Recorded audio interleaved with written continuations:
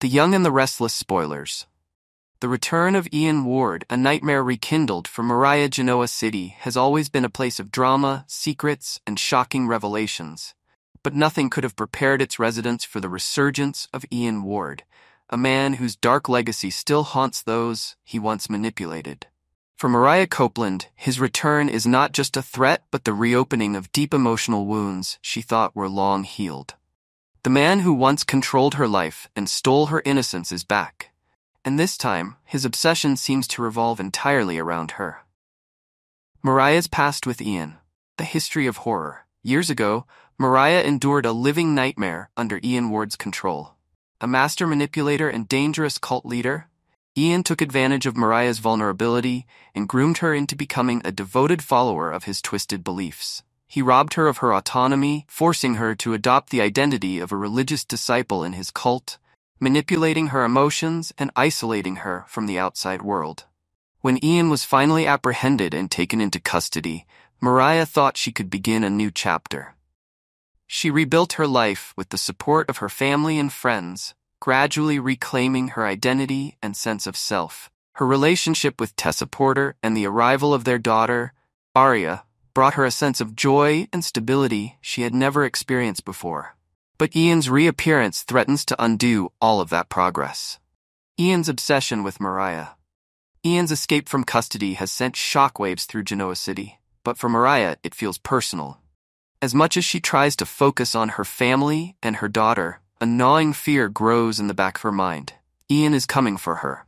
That fear becomes a reality when Ian is spotted in Genoa City, confirming her worst nightmare. His obsession with her has not faded. While others speculate about Ian's motives, his search for a long-lost daughter, his thirst for revenge, or a deeper hidden agenda, Mariah knows the truth.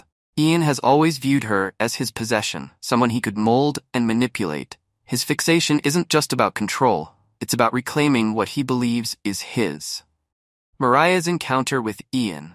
Fear resurfaces when Mariah finally comes face to face with Ian. The encounter is as terrifying as she imagined. The moment she sees him, her body freezes, and the memories of her time in the cult flood back in vivid detail. His voice, calm yet menacing, sends shivers down her spine. For a brief moment, Mariah's years of growth and healing seem to unravel, leaving her feeling as powerless as she once was. "I've missed you, Mariah," Ian says, his tone dripping with unsettling familiarity. "You've become quite the woman, so much strength, yet still so fragile." Mariah tries to maintain her composure, but the weight of Ian's presence overwhelms her. Her knees buckle, and she collapses into tears, begging him to leave her and her family alone. "Please, Ian," she pleads, her voice trembling. "I'm not who I was. I have a daughter now. Aria is innocent. Don't drag her into this." Ian's expression softens, but it's not out of compassion. It's the calculated gaze of a predator who knows he has the upper hand. "I'm not here to hurt Aria," he replies. "She's a beautiful child, Mariah. I wouldn't harm her, but you and I have unfinished business." Ian's true intentions. Despite Ian's assurances, Mariah knows better than to trust him. His presence alone is a threat, and his motives remain shrouded in mystery.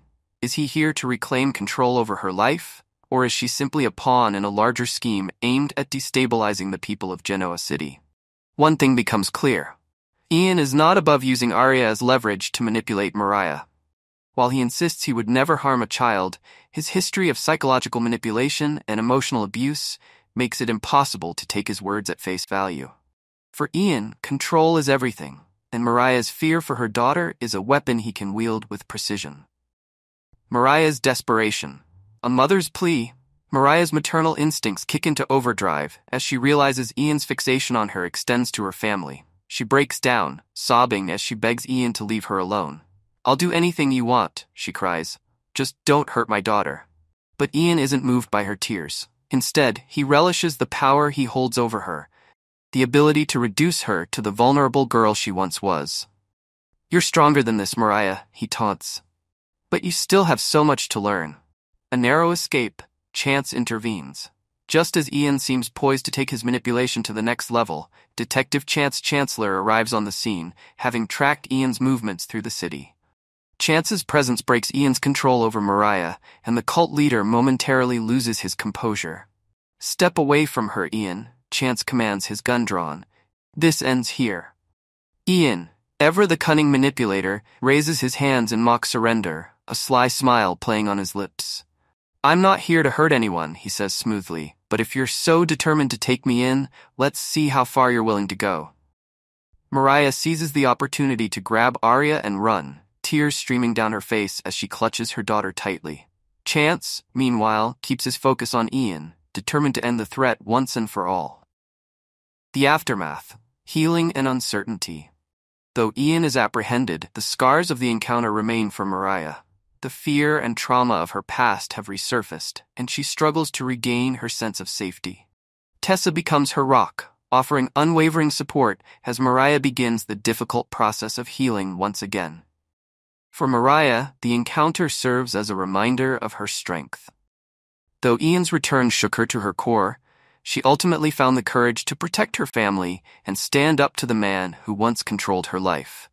As for Ian, his motives remain unclear. While his obsession with Mariah appears to be his primary focus, whispers of his involvement in larger schemes, murders, manipulation, and the search for a mysterious daughter continue to circulate.